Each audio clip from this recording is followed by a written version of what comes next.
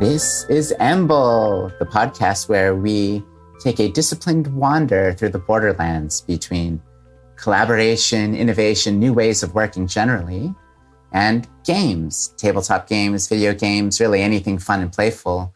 And because we believe there's something unfound, undiscovered about how those things come together and make both of them better so people can achieve their dreams, their goals, their desired new reality.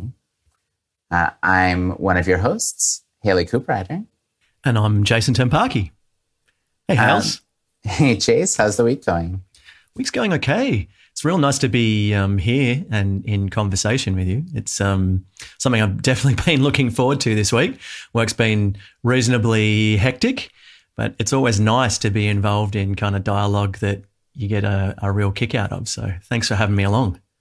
Yeah, similarly. Been a somewhat intense week actually doing strategy with some other folks around trying to put some of these Amble ideas into practice. And strategy is our topic today.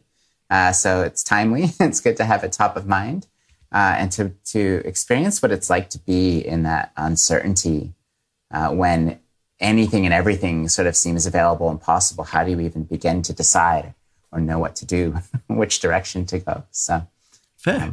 Hoping maybe I can learn something useful out of today as well. Nice. I guess we were going to start with a bit of a segment around a game or a technique or something like that introduces the concept that we're talking about. This is going to be one of the things that helps frame up our conversation a little bit. Do you have anything top of mind that you want to bring in around strategy, like a game you've been playing or something like that? Yeah, I gave this some thought, and I think I want to bring in the game Microscope. Now, you've played that, right? I'm going to be honest and say no. You're going to this is it. This is one for you, Hales. Tell me about it. So, Microscope is a story game by Ben Robbins, who's an independent designer out of Seattle, I think, and otherwise known as Lame Mage. I think that's where you can find him on Twitter. And he makes these games that are very story forward. So a lot of gamers might not necessarily even recognize it as a game. It's maybe closer to what you think about for a role-playing game. But even without the game master, without the miniatures, without the tactical board, it's really a guideline for constructing a narrative together. Maybe if you've played something like Fiasco, where you're creating almost generating a movie procedurally through your collaboration. It's more in that kind of scene. And the way it works is what you're creating is an epic sci-fi or fantasy history, an alternate world history, together with maybe 4 or 5 other people at the table. And it's an open, endless, infinite game potentially. So there's not really a time limit on it, but you probably want a good sort of 3 or 4 hours to really get into making this game. And the way it works is that the game puts some guidelines around. You can create, on your turn, you have total authorial power over what you're contributing to the story. So we decide together roughly like the broad scope, say the broad narrative of the story, which is humanity leaves the Earth and gets into a generation spaceship that they're going to slowly float through the galaxy until they find a new home. Mm-hmm. And you acknowledge that this story is probably going to take place over multiple generations. That's the kind of story that Microscope is best for. So it'd be a really good game, say, if you were starting to build the entire Star Wars mythology from scratch. You want to build a big sweeping narrative with lots of history and lots of things going on, but you don't want to do it just out of the mind of one creator. So on your turn, you're invited to create a period, which is something like a span of like 100 years, longer than one person's life, an event or a scene, and describe what happens in that period. And you might say, okay, we know how this begins and ends. We've decided that in advance. It begins with, the period of building the ship and leaving Earth, and it ends with the period of finally finding a new home among the stars. What all happens in between?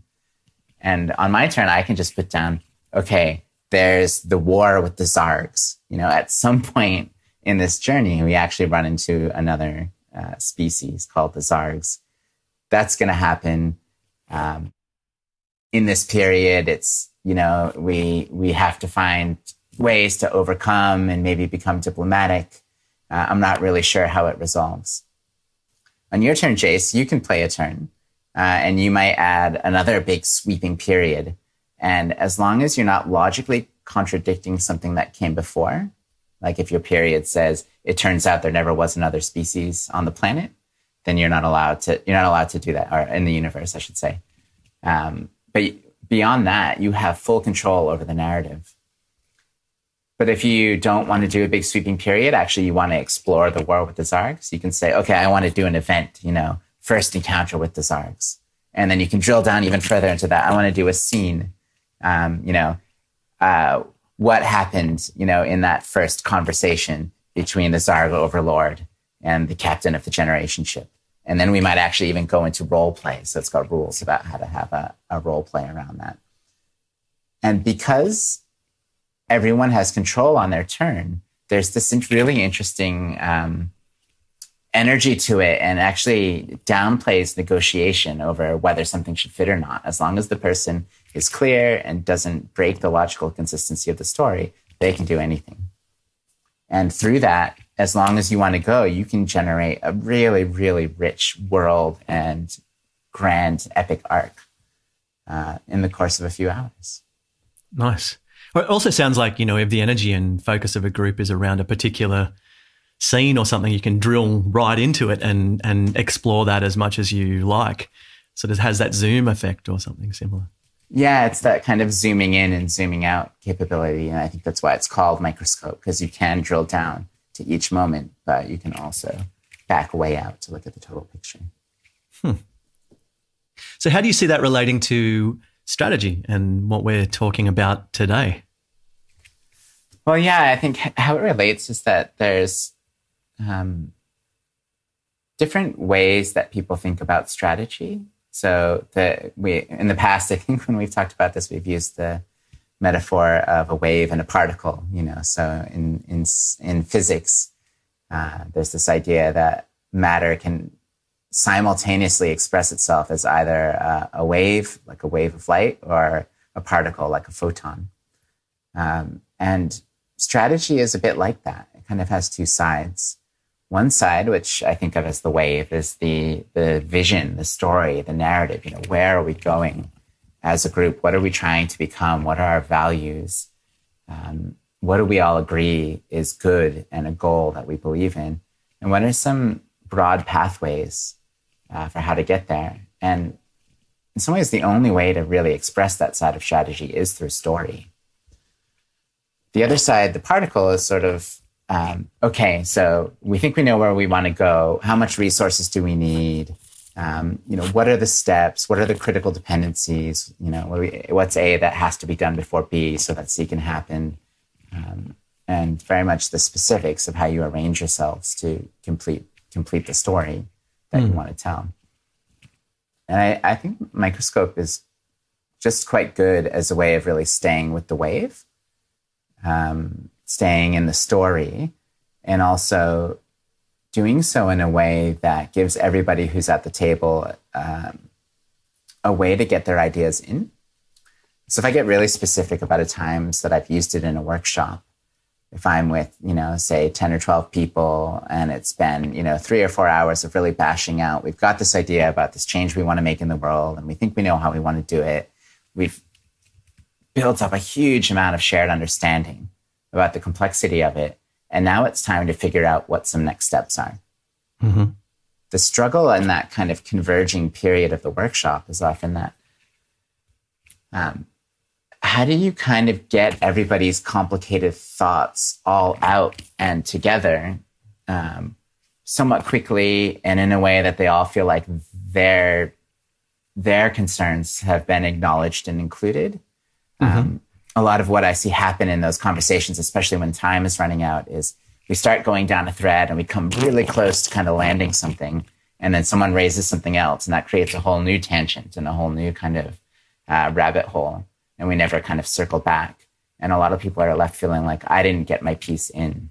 Mm-hmm. But by finding ways to externalize everybody's contribution onto these, because when you play microscope, and I didn't say this, you literally write these things down on an index card, your period, your event, your scene, and you put it onto the table, and it's all there laid out in front of you, so that it's very easy for anyone to kind of see what's already out there and how they can fit their piece in. And so what I'll do is I'll get a bunch of pieces of A4 paper, and I'll have everyone stand up at this point, because they usually kind of need an energy boost and their head is buzzing and they're tired. And we'll actually, instead of it being an epic history for the next 10,000 years, we'll put the next couple quarters and the next few years, and the few years after that. And we'll start laying everybody's different things that they think need to get done kind of into these different columns, and then create the cross streams so it looks a little bit more like a Gantt chart at the end. Mm-hmm. But they have fun doing it. And I try to bring in some of that expressiveness about what's the story and what's the outcome here. Fantastic. So the idea of using narrative to build a coherent shared story around what it is that we're going to do. Yeah. Huh. The other thing that popped up then is I understand why you mentioned Ben's work, the microscope, in relation to me, because we've played another one of Ben's games, Follow, which uses a very similar mechanic in terms of giving autonomy to individuals within the context of the game to set various parts of the story, and uses index cards, etc. Yeah, and I think that idea of sort of spreading out the authorship is important, especially in a multi-stakeholder initiative, mm-hmm. where you've got representatives from different organizations trying to agree on a pathway forward. There's no one in the room who's essentially the ultimate decision maker, the way you might have in an organization where there's a boss who ultimately is going to make the call, even if they're trying to be more participatory temporarily. I think you could use it in that context as well, but I think it really shines when authority is less clear. Nice. The thing that I'd like to sort of pick up and hold for later, if we could, is this idea of to what degree is there complete autonomy over a strategic narrative versus to what degree is it constrained via various things? And this is the inherent sort of tension in strategy. To what degree does strategy tell us the right way to go about doing something versus to what degree does it just enable us to act coherently towards a shared goal? Right, because people's opinions and needs and agendas are not the only constraints. There's also the world around you and the resources available and the shape of the terrain, so to speak. Yeah, and story doesn't happen, is not completely disembodied of that in many ways. Even when I'm engaging in story, there was a very simple constraint that was put in there that anything that, if we were to take on a new section of that story, we're not going to contravene, we're going to agree not to run over the top of the segment of the story that had come beforehand, for instance. It's interesting. I'd love to explore that more with you and learn more about how that works. Cool. Well, maybe that's good as an initial example of how games and strategy might converge. But let's take a step back, and answer our first question, which is, what is strategy? Yeah. I'd like to make the observation that we started in terms of finding parallels between gaming and collaboration, or gaming and innovation, or gaming and teaching, learning, group sense making, etc. We picked a big one to kick off with. It's a very, very deep rabbit hole that we could go down here. A very worthwhile one. And I think it's central to maybe what we're on about with Amble, that it's not just games that incentivize people to predetermined behaviors. It's games that help people deal with uncertainty. And strategy, in one sense, what is strategy is this sort of suitcase word that when you open it up contains all of these different activities and things you do and attitudes you take towards problem solving. Actually, that's probably a really nice segue, Hales, into, and I know you've done a lot of work and thinking in terms of what strategy is and its function. It'd be interesting to hear from you.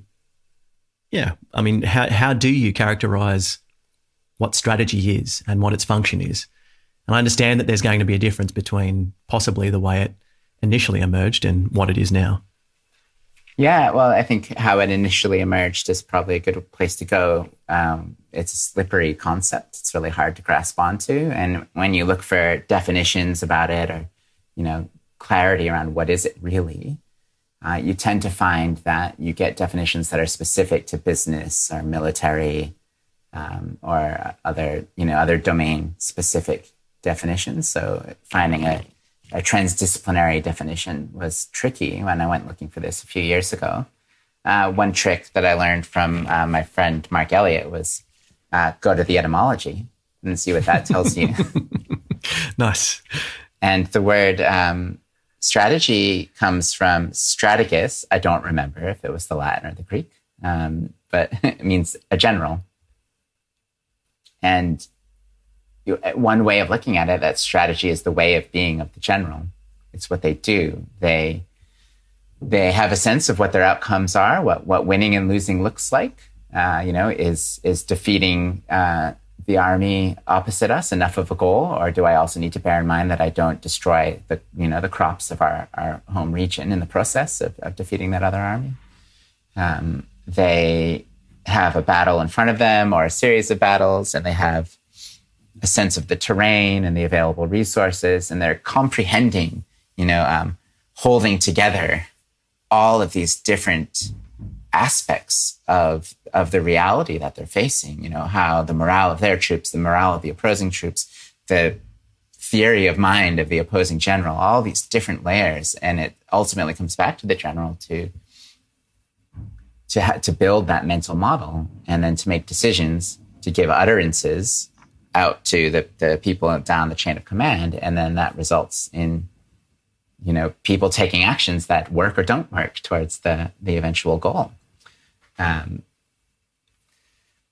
I think that in a sense tells us a lot if we don't worry too much about it being a military thing, but instead focus on the phenomenology, the internal world of the general's mind and all the different things that are going on as they kind of assemble it. I think that tells us a lot about what strategy is. They're making models of reality. They're understanding their constraints and their goals and what good looks like. And they're telling a story about how they think events could unfold.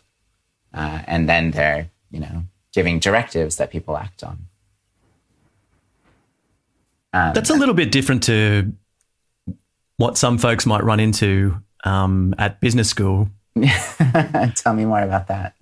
Well, I'm just saying, I guess, post-60s rationalization of how organizations work or how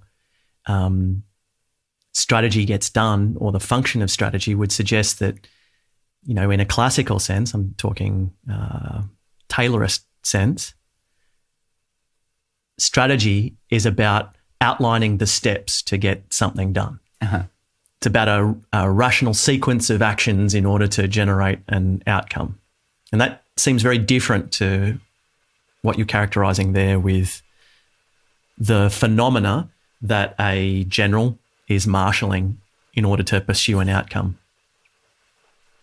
Yeah, I suppose it's different. I mean, imagine somewhere in there that, the general is imagining those steps. But I guess that what that brings to mind is the question of how much uncertainty there is in the world. And so, in the fog of war, that's a, volatile, uncertain, just though with that analogy, Fuka, maybe you remember it, but a good general knows that when the people who are actually implementing those orders go out into the field, they're going to encounter all sorts of things that they didn't expect, right? No plan survives its first encounter with the enemy. So the plan might fall apart, the steps and the sequence. But if the strategy says, well, you've got to get control of that base so that we can establish a new front so that then they can improvise within that frame to find a different way to get control of the base that didn't maybe follow the plan. I think that's part of the conversation that, we've been having around, is this balance between sort of the very formal plan-heavy strategizing and the very informal improvisational, which is, focused more on the story and the outcome than on the tactical specifics. Mm. Yeah, the thing that evoked it to me, pointed me to the HBR article, the Mintzberg article around the fall and rise of strategic planning. Strategic planning, yeah.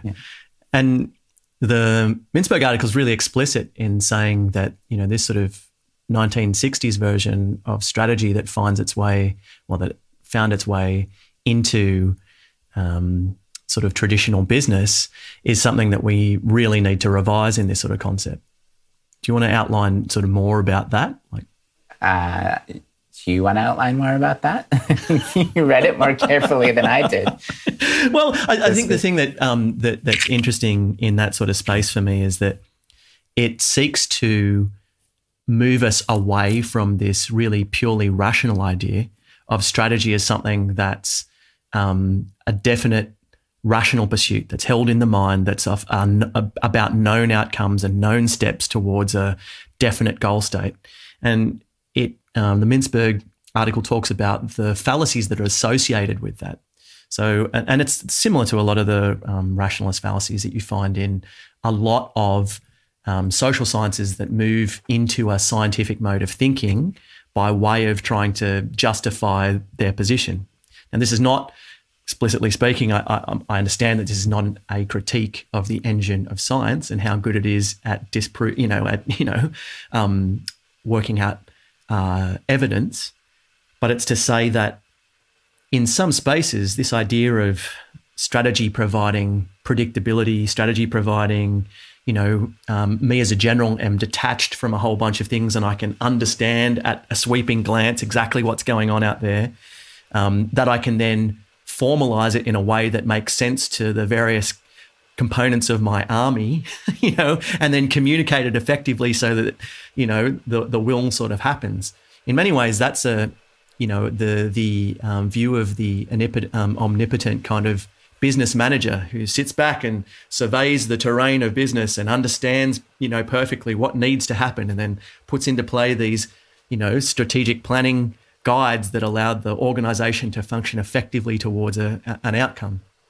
What we know from practice is that it's not really like that. That's not how stuff gets done.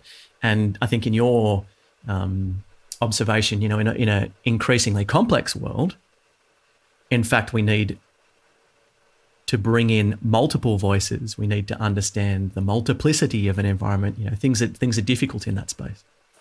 No, thanks for breaking us into that, because now I'm starting to remember some of my thoughts on reviewing that article. And I want to push back a little bit on some of what you said, that we know that's not how things get done with the sort of the hero leader who absorbs everything.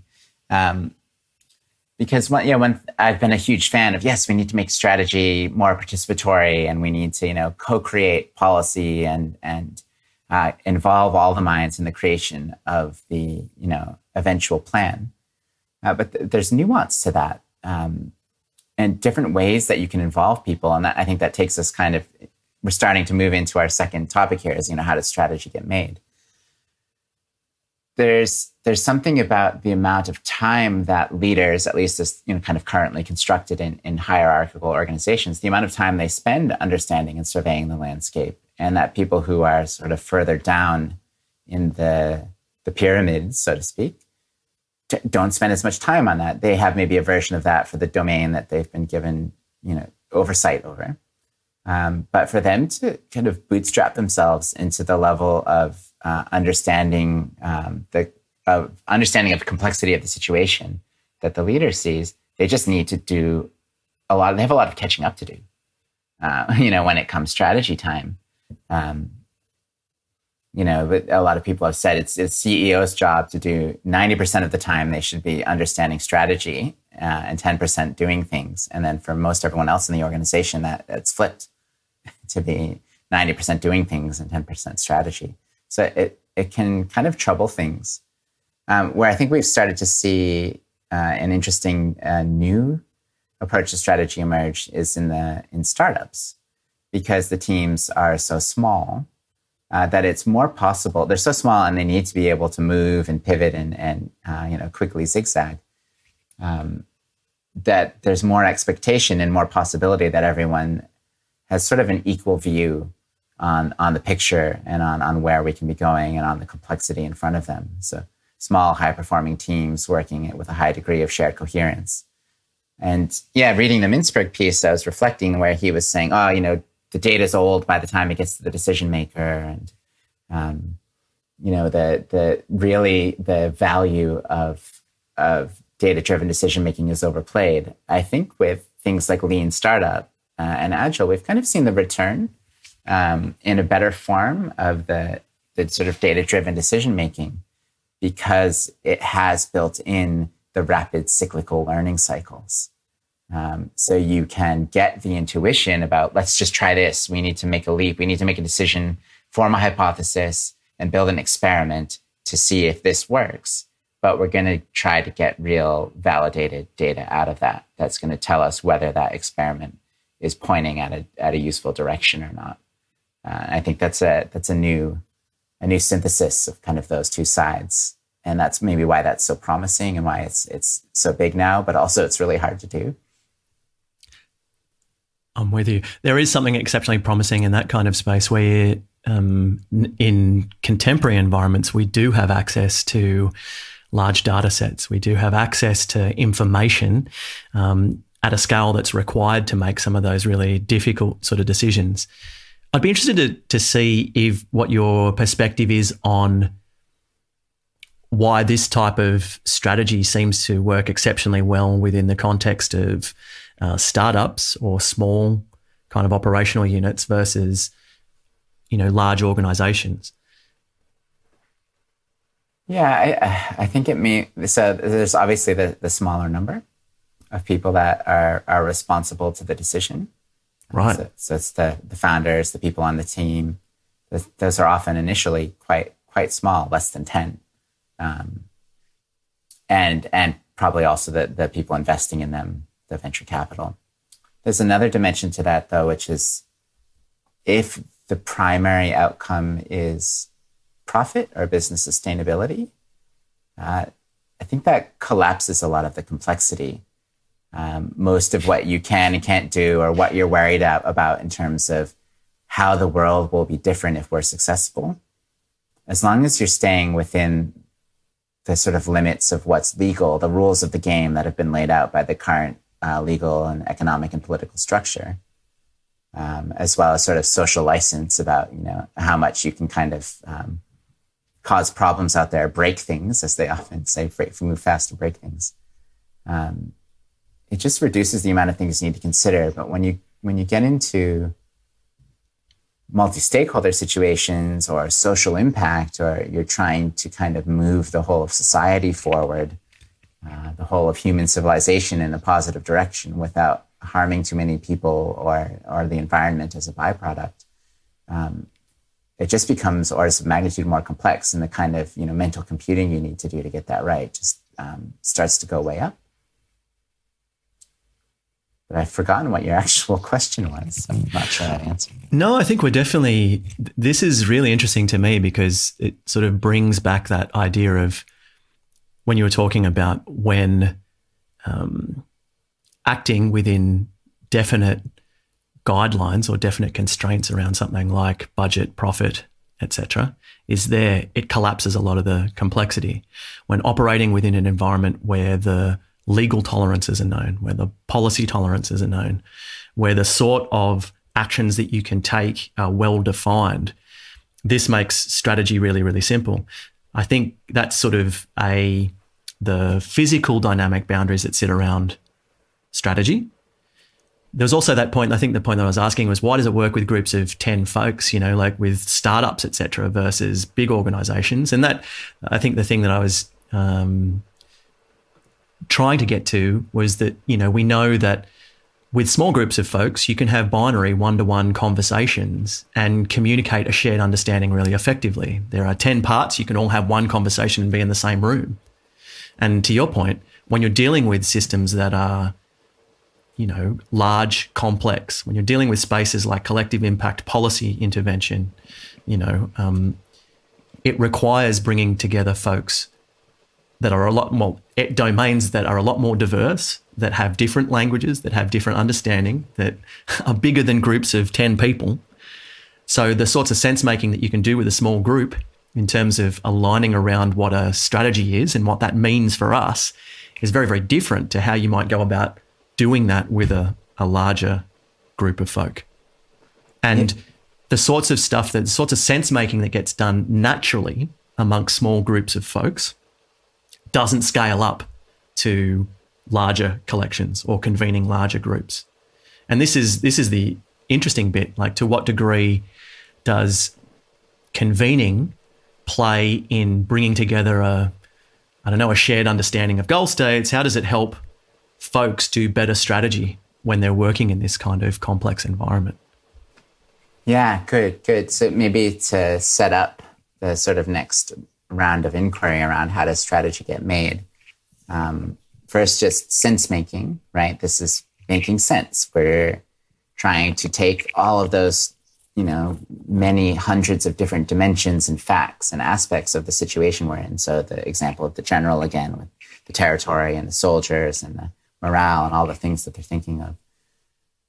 How are we pulling that together into a picture that we sort of all share and understand, so that we know that if we try to do something, we're going to get the outcome we expect, more or less. And how that the act of sense making or the work of sense making looks different at different numbers of participants. I wonder if maybe even just sort of walking our way up from 2 to 3 to 5 and, talking about some of the different things that start to come in. Lovely. Starting with 2 people, we can rely on a lot on just social norms and conversational norms, and people know how to talk, right? They know how to take turns or interrupt or kind of flow, and they get into flow. I've had a friend who likens it to a game of tennis, kind of hitting the ball back and forth over the net, and we kind of push each other in different directions. And it's very emergent. And there's this sense that if you just start talking with a vague destination in mind, you'll get there. But even just adding a third really changes that, right? Mm-hmm. Yeah, I mean, because you're dealing with another set of worldviews, another set of understandings. I think the other piece about 2 people in conversation is that, especially friends who've known each other for a while, you begin to do things like share similar experiences. When you talk about metaphors, you have the same bank of metaphors that you can rely on. If you're from the same country, you've come from a similar cultural context. If you've grown up in the same neighborhood, you've experienced similar things, that sort of, and so in many ways, your worldviews are very, very aligned. Yes. So when you're seeing something like, hey, we're standing on top of this hill and we want to get across to that other hill, but that river down there looks dangerous. Well, if we're both from the same context, we can really quickly come to that agreement. And chances are we'll agree to get across there with the same sorts of assumptions in mind. If there's a third person who, for instance, may not have grown up with us, may not have been to that terrain before, may not have seen this particular hill or had experience with the danger of the river, then we have to spend time saying, oh, no, it looks really calm, but it's actually really turbulent just under the surface. So if we try and wade through it, we're likely to get pulled downstream. Trust us, when we were 5, we tried playing in it and it wasn't such a good idea. What are some of the practices or protocols you've seen start to enter as you go from 2 into 3, 4, and 5? Well, again, in these sorts of small group sort of numbers, again, the act of just working through it, it's like, let's bring it to gaming. When you're in a gaming group and you agree, when you step back and agree the scenario that you're playing or the game that you're playing and the rules that you're playing, these sorts of scaffolds make it a lot easier for people to meet each other in a particular space. These areas get really well defined. The sorts of moves I can make on a chessboard are really constrained. They're the things that we're agreeing that we're going to play chess, and this is how we go about doing it, right? So I can play chess with even strangers, random strangers that don't speak my language, that haven't come from the same country as me, that I share no kind of cultural background with except chess, and we can have a really productive game. It's one of the beauties of Magic the Gathering, conventions, etc. We're bound together by a shared understanding of a common game. Language, all these things don't matter. Yeah, I have an example of that with I work with a community of people who have this shared practice of check-in.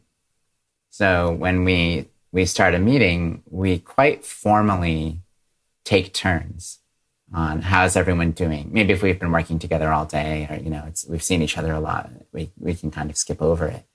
But if it's the first meeting after even a few days or a week, we do a round of checking in, and we might limit that to a number of minutes. But that person gets uninterrupted speaking into the circle about how they're feeling and what's on top for them, what's in their life, and that's based on a set of norms around. We let emotions and personal issues be present because we believe that if you try to artificially separate them from the process of working together, that they just sort of sneak in anyway as drama or tension or misunderstanding, right? And it's to the point where people who are kind of from this broad network of facilitators and people geeks and people interested in new ways of working all just kind of do this now. Sometimes we don't even have to talk about it. And I believe it helps us avoid a lot of pitfalls down the road. But that's the kind of thing that you can do with two, and you often do with two, but you can kind of rely a little bit more with banter and small talk with two. But as you get 3, 4, 5, 10, check-in becomes a really powerful option. Nice, Haley. And I think that's also when you start to see things like, let's use workshop activities like sticky notes and whiteboards, or let's all take 1 minute to silently think about our answer to this prompt question that we've developed. We've got 3 questions we're going to work through today, and each time we're going to, each put them on a sticky note or type them into the Zoom chat, and then read across, the full outputs of what the group did. Mm-hmm. Those sorts of things make it easier to kind of read the tea leaves of the group mind, I guess. Yes. So this idea that there's value in understanding each other more effectively, and one mode of doing that, for instance, is check-in. And so if we were confronted by, and maybe a group of 2 friends just does that very, very naturally, in the same way that a startup company over the coffee table, in the kitchen, just through the everyday activity of banter, gets to know each other's language, gets to know what we mean when we say X, or what we mean when we say this is what growth is for us, or we know what we mean when we say, this is our strategic direction. But as you scale that, as it becomes more complex, the sorts of tools that we use to generate that kind of shared understanding, sorts of tools that we use to generate that empathy and leaning into things with one another, the sorts of tools that we use to generate a common language need to be a little more explicit. Because, well, why? Why do they need to be more explicit? Let's just ask. I mean, I have an intuition that it's... Go. Well, the intuition is that, and I think this is sort of borne out in a lot of the research, is that, with a small group of folks, you're not really time bound in a sense, right? Because all of those sorts of things can happen implicitly. You can work through it with a group of friends. For instance, you have a shared history that goes back X amount of years, right? So all of these things sort of get built in. When you're talking about coordinating large groups of people, especially when making key strategic decisions, the building of shared understanding, the building of a sense of rapport, the building of all the things that make sense-making work, you need to get that done quickly, because you can't form a friendship group with that mob over 10 years. Well, maybe you can. I mean, I'm not trying to say that it's impossible to get people from different business units or different organizations friends and working together and talking a common language. What I'm saying is that oftentimes when you're convening these sorts of conversations, it's because strategy needs to be made to get something done in a specific time frame. Yes. And because of that, you need to be really explicit about the type of tools that you're bringing to bear to enable people to come to that shared understanding or that shared sense making a lot quicker. Yeah, a lot of what we're doing when we're trying to facilitate groups to make strategy is just accelerating their trust and their coherence and their shared mental model. Because once they have all those things, kind of figuring out the right pathway or the right next step is actually gets quite easy. If everything else is kind of in place. we've talked a lot about that kind of coherence, shared understanding, getting to know each other piece of things. Is there anything else just in the how strategy is made that we want to add, or some other examples? There's a piece, I would like to return to that idea of the sorts of constraints that affect decision-making, or shared constraints that affect decision-making. Because I think there's definitely something in that which takes away, I don't want us to, just going to pause. Because constraints are actually really important in generating coherent action. Mm-hmm. Strategy isn't just effective storytelling. While narrative, shared narrative, and a coherent story enables action to happen and understanding to emerge, constraints also count. I might tell you the best story about acquiring fantastic technology and deploying, a groundbreaking solution into market. But if I'm bound by the very fact that I've got 5 people with access to a total of $2,000 to get the job done, that story is just a story. It's not a strategic story. It doesn't make any kind of, it doesn't have a relationship to how I might marshal the resources in my current context and work with the actual things around me to get a particular outcome done. It just becomes a story, or fantasy, if you will. So the idea of enabling people to understand their shared constraints is also important in terms of getting real action done in the world. So moving something from strategy into an executable sort of plan. Yeah, in a way, strategy is kind of an ongoing push and pull between this imagined future that we wish existed and the realities of the actual world here and now, and how that is already evolving and the sort of inertia that it has, or the track that it's on. And then the things that we believe that we can do to intervene in that world as it is, to kind of move it or tilt it in the direction we want it to go. I was listening to Michael Porter, who's one of the most revered figures in business strategy, and his thing is, strategy is not vague, it's not theoretical, it's very specific. It's for businesses, it's about assembling a value chain that allows you to deliver on a unique proposition within a market. You need to really understand the industry that you're trying to sell into or work within, and the forces that are shaping that industry, as well as be, brutally honest about the capabilities that your team brings and how you can actually be different and find a competitive advantage within that industry. Nice. And so he really downplays vision and that sort of thing. But I think even in those circumstances where you're really trying to dial in and figure out all these things and create this very specific assembly of activities and structures that Porter's talking about, you're usually now using the narrative side somewhere in there. It's kind of a shorthand, or maybe it's inspirational, or maybe it is even functional in that if someone encounters a place where the specifics kind of fall apart or there's uncertainty, at least they have the story, the goals, the objectives, the outcomes, the desired future in their mind to help them improvise around. Nice. I always thought of something as, why do you make strategy together? You do it so that people can be maximally empowered as individuals to go out and separately and entrepreneurially do things in their context or in their zones of influence to make the strategy real. There's not this assumption that just because we're doing strategy collectively, that therefore we're coordinating every single decision, from that point on. The whole point, in a sense, of having a really well-done strategy is to reduce the amount of coordination we have to do in an ongoing manner. I think that also relates to me for this point that it's not an A/B sequence. It's not like we do strategy and then we implement. Those two things are always in dialogue.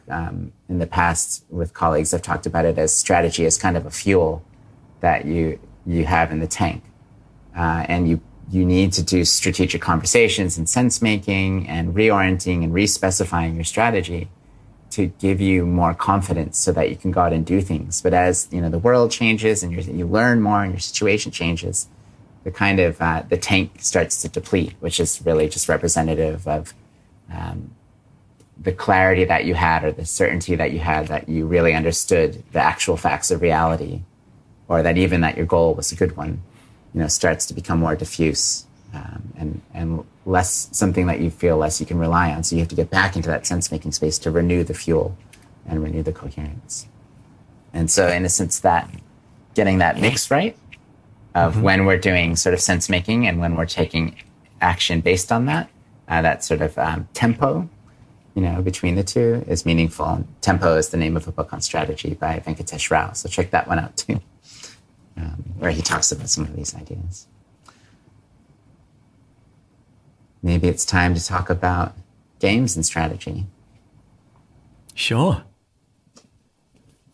So if we're exploring this borderland between ways of working and, good, well-held, facilitated processes or just high-performing teams, and that games can be part of that, they can elevate that. What are some of the ways that we've seen games contribute to better ways of working, specifically around strategy? I think one of the things that's unique to games is that it allows people to agree on a common language around how they're going to go about pursuing something. It gives you a common goal. It gives you the ability to understand the domain space of action that you can take towards that goal without prescribing exactly what those steps are. And it allows you to act in coherence with the other players in that kind of space. As a consequence, it's a really useful tool for beginning to explore the potential engagement or for outcomes that you're trying to achieve. I think for groups of people who are engaged in that kind of activity, it's a means to begin doing that collective sense-making in a structured way and in a fun way and in an exploratory way. That would be my initial sort of response. So there's a couple of different layers that you could bring into that. One is, well, let's play a game like Microscope, which allows us to collectively build a shared narrative around what it is that we want to achieve. The other way that you could be doing things is like your traditional scenario planning sort of scenarios where you get out and you say, okay, now we're going to explore this pathway across the river. Now we're going to explore this pathway across the river. Now we're going to explore a different pathway across the river. Now we're going to explore a condition where we don't go across the river at all, but still try and achieve our goal on the other side. This sort of activity, I think, is really well known. Like scenario planning is a well-known kind of facet of strategic thinking or strategy planning that I think many folks out there would be aware of. And games or wargaming, for instance, is one way that actually gets done. So let's talk. Here's an example of that I've heard about World of Warcraft. So it's you're a player, right, Chase? I've played World of Warcraft in my time. I don't currently play, but I'm familiar with the game. Did you get to the point of joining a clan and going on raids? I did get to the point of, yes, being part of a guild and joining raids, yes. Yeah, okay. So what happens there? Tell us about that through the lens of a group, preparing for a battle in a sense. And what did the collective strategy making look like? So in these sorts of spaces in the World of Warcraft game space, the positive thing is that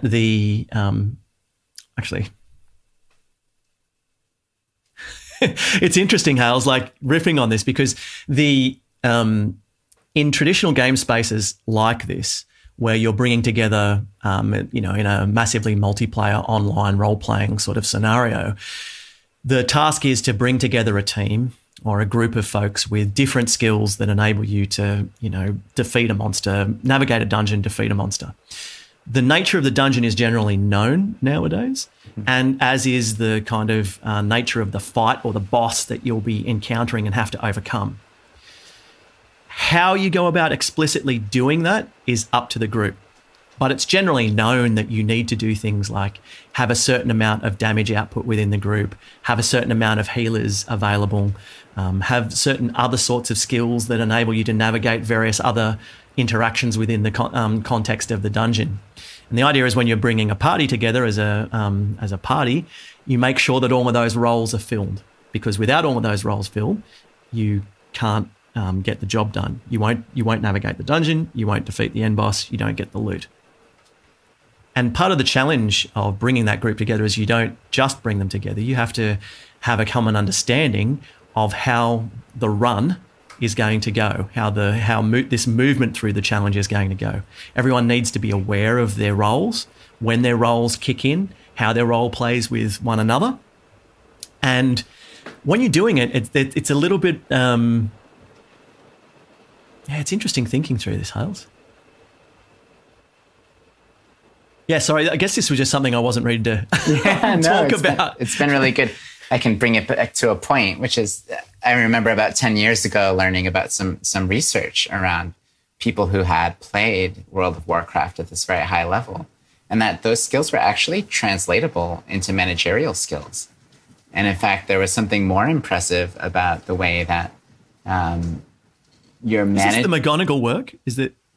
well, I heard about it through someone more local, Pete Williams, who talked about it. And I got some article.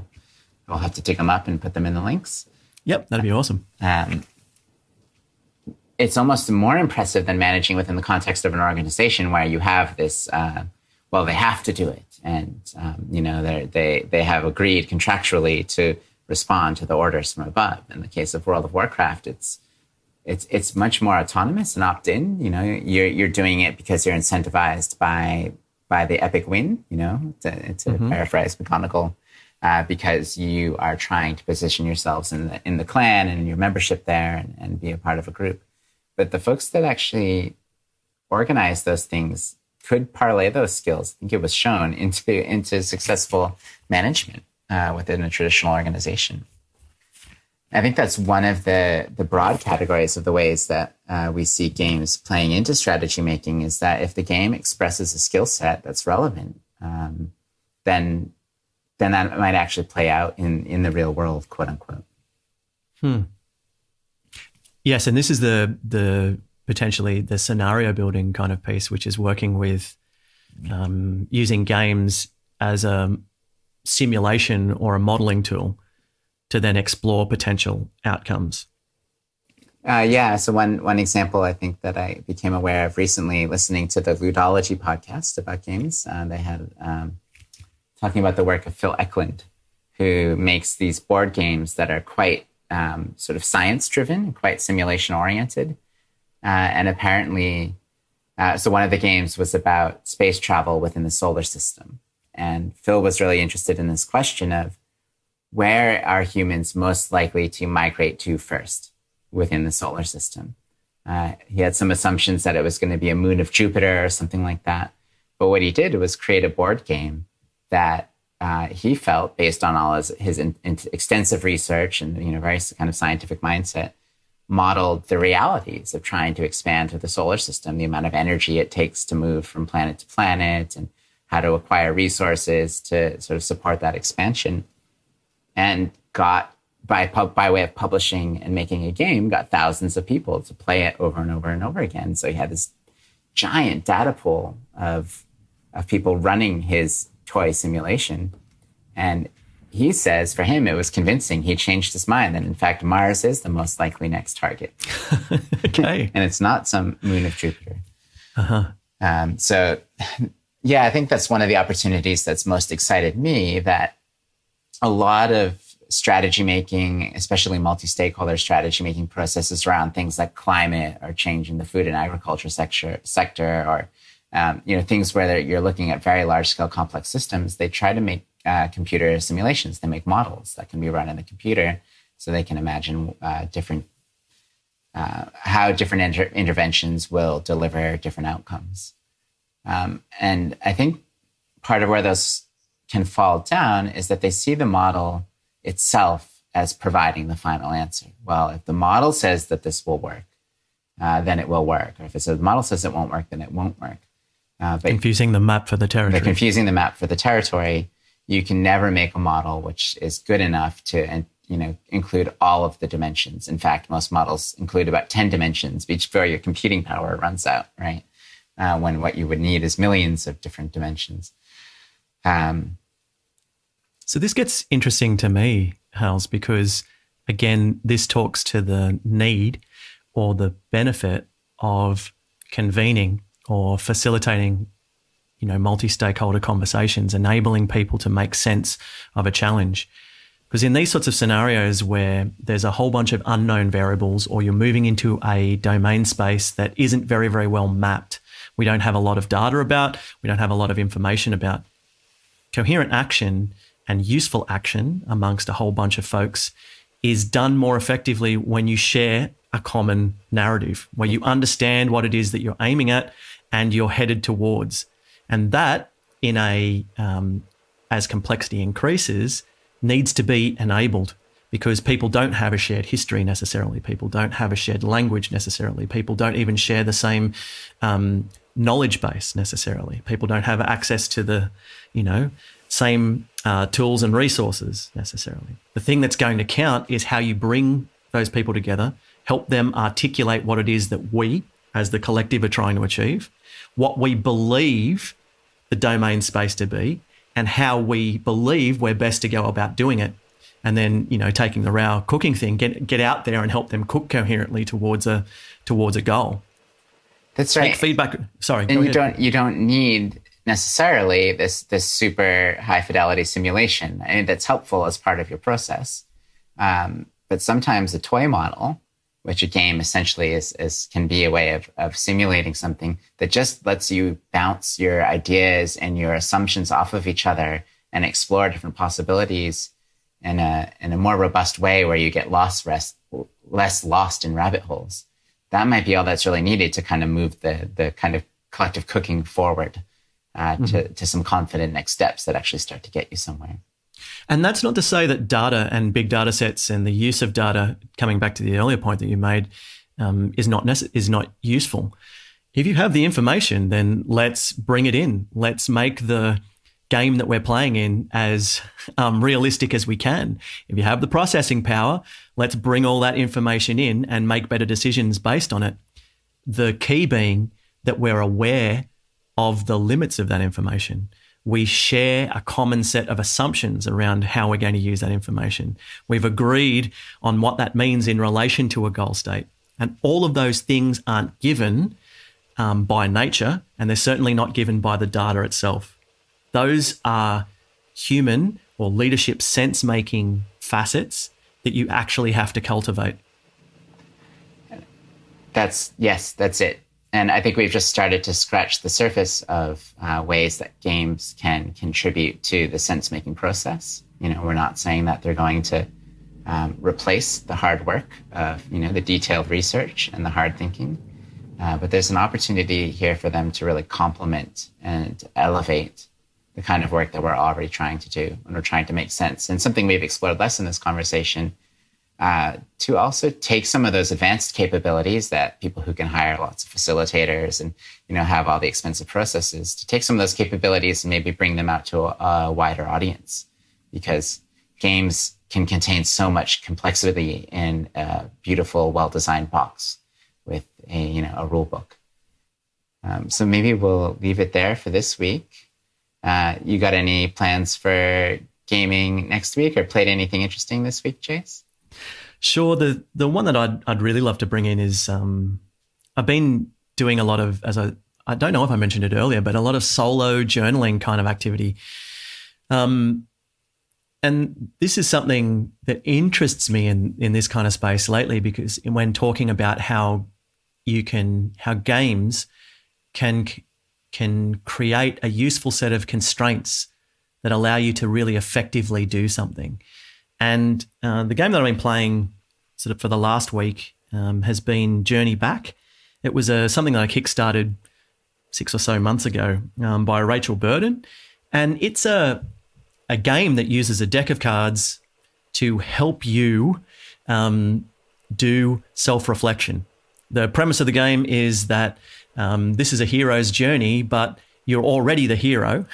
All you need to do is find a way to make sense of the heroic qualities that are already there in you. So the idea is you've come to the end of the journey and you're looking backwards at how you got there.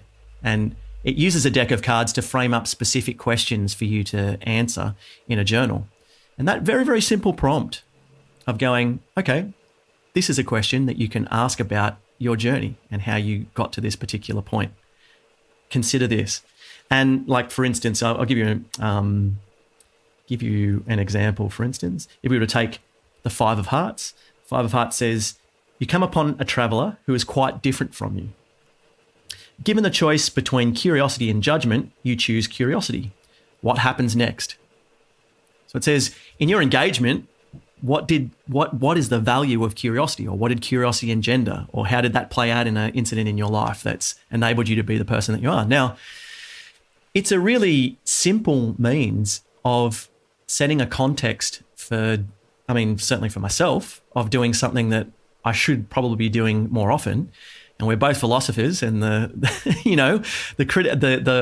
the examined life is the one worth living, right? Like, yeah. And we know that implicitly, right? It'd be great to spend more time in self-reflection and thinking about stuff that's important to me. Well, how often do we have that sort of disciplined time to do it? And what the Burden book's sort of done is given me a really simple framework and a really simple question that every night when I turn over a card, I can consider and then write into the journal. And that's a really, really effective way to help me move towards a particular outcome. Doesn't mean that every day is going to be revelatory, or every kind of interaction is going to be necessarily completely meaningful to me, but it's a way that I can use to explore those sorts of questions that are worth engaging with in terms of self-reflection. Now, that's the sort of thing that strategic convening or convening does all the time. We work with people to put some constraints around a problem that allows them to focus on the relevant features of a problem space that are worth focusing on. Games do that exceptionally well by design. And it's something that I think, again, is worth us exploring as this kind of amble goes on. And we're going to continue to explore that in the next episode. I think that's all the time we have for this one. But yeah, looking forward to picking up more of that with you, Chase, next time. Thanks, Hales. Again, really enjoyed this one, mate. Thank you. Yeah, pleasure. Later. Chat to you in a bit.